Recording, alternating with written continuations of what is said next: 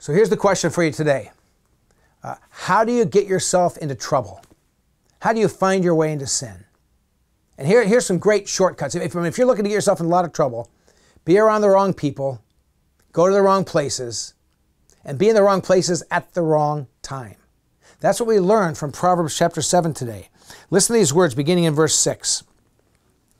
And the writer of Proverbs is kind of telling a story, almost like a parable of somebody who stumbled into trouble.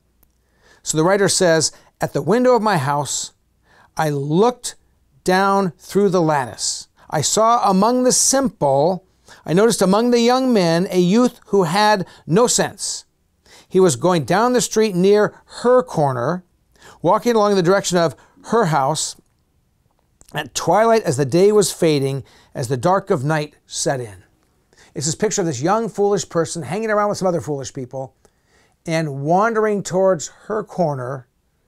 And this is a kind of a place of prostitution, a place of sexual enticement.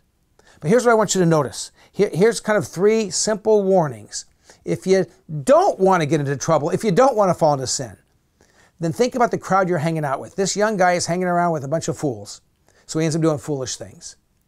Well, that's for kids. That's not for adults. Wrong. It's for all of us.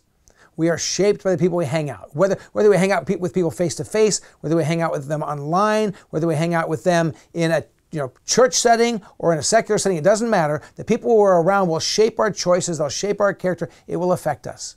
So if you want to walk in holiness and live for Jesus, be careful who you hang out with. The second thing, be careful where you go. The guy in this passage is wandering to the wrong places, near her corner. If you are a recovering alcoholic, probably spending a lot of time in bars is a bad call.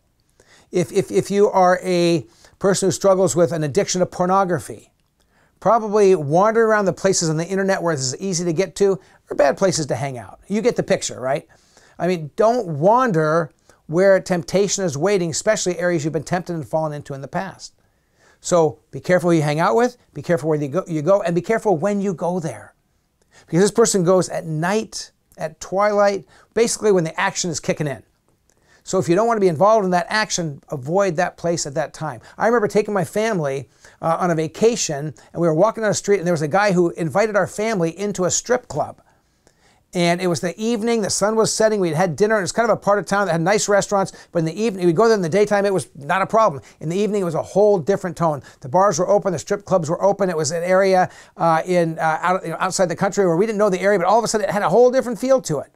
Wrong time to be hanging out there. And so here's the invitation today. If you want to do the right things, if you want to honor God and live the way that your heart longs to live, in a way that pleases Him, be wise about who you hang out with. Be wise about where you go.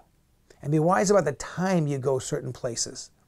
And then pray for God's strength to help you make the wise choices. And if you're in the wrong place at the wrong time, turn around and head out of there. And we didn't go back to that restaurant area another evening that week. As a matter of fact, when I said, this guy asked me, do you want to go to the strip club with my wife and my 3 kids next to me? And my boys were like maybe 7, 9, and 11. And I said, I'm a married man with kids. And he says to me, it's a family show. And I'm thinking, no, it's not. But that's how his mind thought.